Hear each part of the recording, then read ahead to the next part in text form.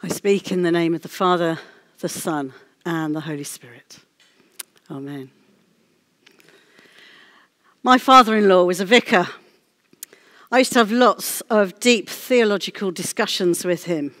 And he often used to begin a sentence with, well, when you're a vicar, and I always retorted, I'm not going to be a vicar. I don't want to be a vicar. But he would reply, but when you're a vicar... Unfortunately, he died before I started exploring ordination, but he always knew. I had no intention of ever being a vicar, but God had other ideas. God had no doubts. And I'm sure Peter, in today's passage, never imagined that he would be leading a worldwide movement of God's people. He was a fisherman, for goodness sake. He was going to lead the whole church. But Jesus had no doubts. So we come to our final instalment on the bus stop Café vision. Not that this is the end of the vision, this is the start. And the vision will evolve as God leads. In the first week, we talked about not going back to what we did before, of taking what was good, but doing something different with it, of laying down our crowns and allowing Jesus to lead. Last week, the message was about how we fish for people, and we used the beautiful story of the table to illustrate the type of service we want to offer by showing the love of Jesus around a table which serves much more than food. Today, we look at the wider-ranging vision. What part can we play in this vision? How it affects all other ministries at COGS. So today's passage is Jesus' reinstatement of Peter, and we move from fish to sheep. Did somebody bar then? Breakfast is finished. And Jesus takes Peter aside, except he doesn't call him Peter. Peter was the name that he gave him. He was the rock, the firm foundation upon which the church would be built. But at this point in his life, Peter is merely Simon, son of John, his name before he met Jesus. In the conversation that follows, Jesus shows that he understands Peter's agony. He allows Peter time to focus on Peter's capacity to love and not on his failure. Jesus matches Peter's 3 denials by asking 3 times, "Do you love me?" Jesus knows the answer before he asks. But he's not testing the strength of Peter's love. He's asking Peter to re-examine himself. Peter's answers shows that he has a renewed trust in Jesus. He knows that Jesus knows him fully and loves him unconditionally. And Jesus responds to Peter with a command each time. This is Peter's commissioning to look after Jesus' flock, to take on the mantle of the Good Shepherd. "Follow me," says Jesus. And I want you to follow me out of love for me, not out of obligation. We serve because we love. That's why Jesus instills it into Peter. All ministry is based on our love for Jesus. Yes, we constantly let him down. But when we express that love through repentance, he heals us. And he gives us new work to do, as he does for Peter here. Jesus says to Peter, I want you to lead by my example, by love. Jesus did what he saw the Father doing, and he's asking Peter to do what he saw Jesus doing. He wants Peter to share in the task of being the Good Shepherd. He tells Peter to feed my lambs, to give spiritual nourishment to the vulnerable ones, to children, to new believers, to those who perhaps don't even know Jesus yet. To take care of my sheep, to give pastoral care and support where it is needed. To feed my sheep, to enable believers to grow by feeding them on solid food to nourish their souls. Looking after the Good Shepherd's sheep means strengthening the weak, healing those who are ill, binding up the injured, bringing back the strays, and searching for the lost. And that's what we want to do in the Bus Stop Café. We too are Jesus' disciples, and our commission must always include caring for Jesus' flock. And his flock is out there as well as in here. If we make it about ourselves, our likes and dislikes, then we're no more than hired hands with no love for the sheep. Jesus said, "As the Father has sent me, so I am sending you to do the same work as Jesus did." So our vision for the Bus Stop Café is that it will become, I've just realised I've got a PowerPoint and I haven't got it on. Our vision for the Bus Stop Café is that it will become the centre of our ministry here at Cogs. All other ministries will be connected to it in some way, like a cog joining together all the other cogs in Cogs.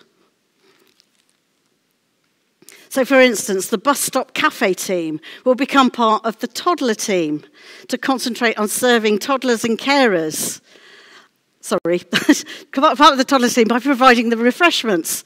And that frees up the rest of the toddler team to concentrate on serving the toddlers and carers.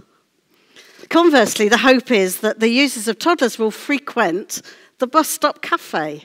So the cafe feeds toddlers, toddlers feeds the cafe, and streams flow backwards and forwards between the two and between every other ministry in Cogs and out into the streets through the bus stop ministry. And the ground becomes fertile. As Isaiah prophesies in chapter 35, "Then will the eyes of the blind be open and the ears of the deaf unstopped. Then will the lame leap like a deer and the mute tongue shout for joy. Water will gush forth in the wilderness and streams in the desert, and burning sand will become a pool. The thirsty ground bubbling springs. In the haunts where jackals once lay, grass and reeds and papyrus will grow." We sang about it earlier, didn't we? Grace and love like mighty rivers pour incessant from above. It's really exciting. God is really doing something here. I also had a picture of a circulatory system of the human body. Blood pumping back and forth. It's a vision of the body working together for the same outcome, life in all its fullness. Without that circulation, parts of the body will die. We spoke last week of the Bus Stop Café being much more than just feeding people with physical food. We want to feed their spiritual needs too, by showing the love of Jesus. But we also want to help practically by supporting the needs of the community, offering advice on things like money and form filling, etc. Doing it by partnering with other agencies like the CAB or Christians Against Poverty, the police, other agencies. Signposting people in the right direction for them to get help. Not necessarily helping them ourselves, but knowing where they can get help. We want to make friends with people in the community and offer prayer ministry. Eventually, we would like to offer evening meals for those on a low income. And maybe hampers at Christmas, and possibly set up a food bank in the future. It's a big vision, but we're going to start small. We're not doing all of that at once. We don't expect all of that to happen right from the start. But as we make relationships, we'll gradually get to understand what the needs of the community of Crookhorn are by listening and getting to know them. During our listening evening last week, someone wrote this on the Padlet board. Our calling to the people of Crookhorn exists within the context of many long-standing pillars of society having been rocked or brought down over the last 2 years. There is further change to come. People will have many questions, be fearful and open to hearing God's word in a very new way, and we need to be ready. That is so true. The need is great. I don't think the need has ever been greater. We do need to be ready. Someone else wrote, how encouraging if the Lord is saying we're in a new time now where people are more hungry to hear the word, perhaps because of the pandemic. I really believe that we are in that time now. Jesus met people in their hurt and ministered to them where they were. We know that people are hurting, people are struggling. They need to hear the good news that this isn't it. There is more to life. Jesus brings new life. Jesus brings fullness of life. And what I love about Jesus' conversation with Peter is that Jesus didn't just pat Peter on the back and say, there, or even, that's okay then. Jesus gives Peter a challenge. He gives him the chance to express his love. Peter doesn't have to earn Jesus' forgiveness by working. None of us do. But Peter wants to serve because he's filled with joy at being forgiven. And that, my friends, is the basis for all ministry. Being eager to serve him, to be sent by him, to do his work, and not caring if there's nothing in it for us in this life. The crown we receive at the end of life should be the only crown we desire. So, we're looking tentatively at opening the cafe on Monday the 7th of March. And we're going to launch it with a church family breakfast before the service the day before. We felt it was a good thing to get us all together, to enjoy breakfast together, go into the service, and the bus stop cafe will be launched. So in the cafe, we're going to be serving breakfast, cakes and drinks 5 days a week from 7 a.m. until 10 a.m. We will charge by donations only. And so we're only expecting people to pay what they can afford or not at all. And strongly believe that the team shouldn't be paid either. So we've got to the bit that you've all been expecting. We need some help. Now you may be thinking, no thank you, I don't want to work in the kitchen, I can't cook. I'm with you. But as the table is not just about eating, the bus stop cafe is not just about cooking. Obviously some of it is. So if you're one of those amazing people who doesn't get flustered in the kitchen, unlike me, we'd love to hear from you. We're aiming to have teams of 3 in the kitchen. And a vital part of the ministry is washing up. If you like meeting people, then you might like to serve at tables. Are you good at chatting? Then you might want to be there to chat to people. Get alongside people. Is prayer your thing? We need this thing covered in prayer. And in many ways, this is the most important part of what we're doing. And eventually, we would like to be able to offer prayer ministry. If you're not an upfront person, perhaps you could make cakes for us, or marmalade. Or you could offer to go shopping. Maybe you're gifted in management. Jim Webb is heading up the management at the moment, determining what we need and how we run. Jim is also the kitchen team leader to ensure training is done and is consistent, to make sure that there is continuity in what we offer. But we do need somebody long-term to run the project. A project leader to control the budget, to organise partners to work with, to organise buying, rotas, etc., and to build on the vision. Maybe you have a different skill that you could offer, which could be used to help our guests, things like filling in forms, helping people access the internet, PC repair, debt counselling, bike repair. You may have a contact who could offer help that you could put us in touch with. This is a vision which will develop with time. We're not expecting it all to happen at once. But it's a vision that requires whole body support and commitment. We had a picture last week of dominoes all stacked up, ready to be pushed down in a shape. Except that one was laid down. That one domino means that the whole thing will fail. Please don't be that domino. If you have issues or concerns about the cafe, come and speak to either me or Jim. Don't be the stumbling block. Or if you can see a stumbling block, tell us about it. We don't want it to fail. We believe this is from God.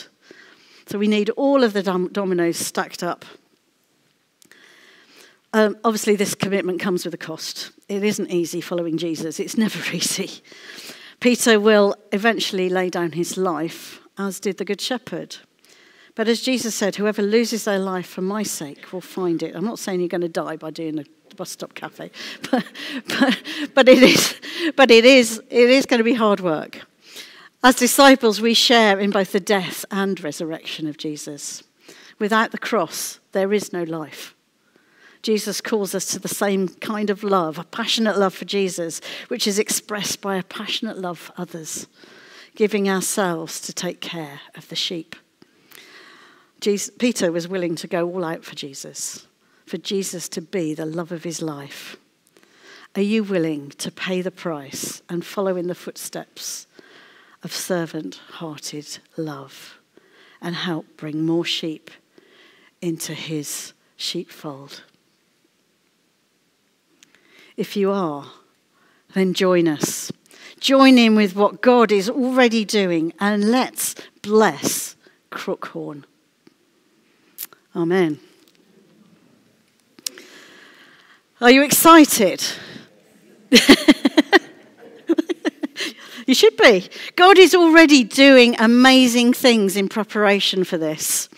And if you want to be part of what God is doing in this place here and now and into the future, would you like to stand?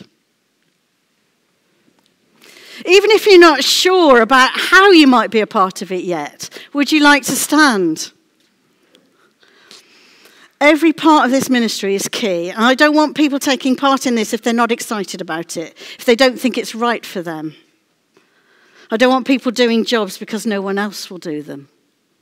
I want you to feel called to this ministry, to feel drawn to it and excited about it. Remember the words from Paul Bayes last week. If you sit at his table, he will feed you and he will ask you to feed others. He will serve you and he will ask you to serve others. He will love you and he will ask you to love others. You may be afraid that you've let him down too much and he won't use you, but look at what Peter did. Peter let him down big time, but God still wanted to use him. And we know that Peter still gets it wrong even after the resurrection. He argues, he doesn't listen, but he's still God's chosen person. So what is it that God is calling you to do? Maybe it's not an upfront role. Maybe it's more of a role in the background. There's a worship song called My Testimony with a line in it which says, if I'm not dead, then you're not done. It's never too late to start serving God. He still has work for you, whoever you are. And as Robert said the other week, you'll never retire if you're a Christian. Maybe you've been in one role for quite some time and now's the time to change roles. Is God calling you to something else? There was a picture last week of a bird trapped by its feet. Do you feel that you're trapped in the wrong ministry, or that you can't break free? Jesus will free you to be what he wants you to be. So let's pause and let the Holy Spirit speak to you.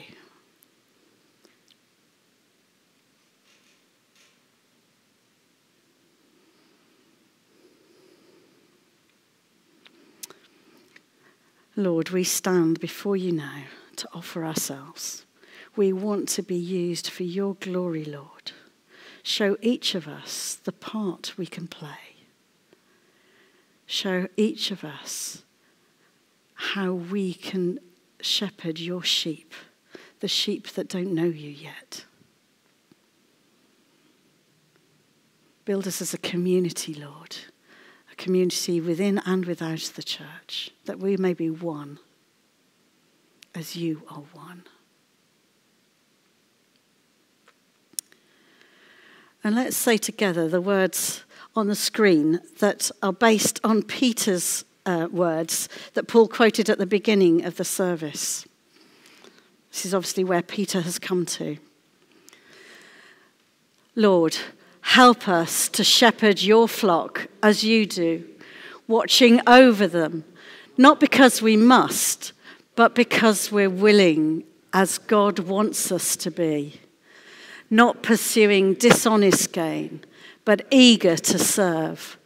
Not lording it over those entrusted to us, but being an example to the flock.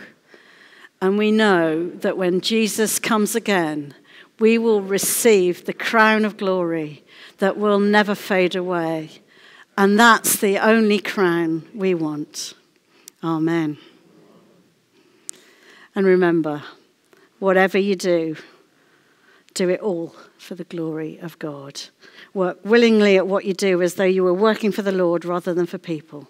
And remember that the Lord will give you an inheritance as your reward, and that the master you are serving is Christ.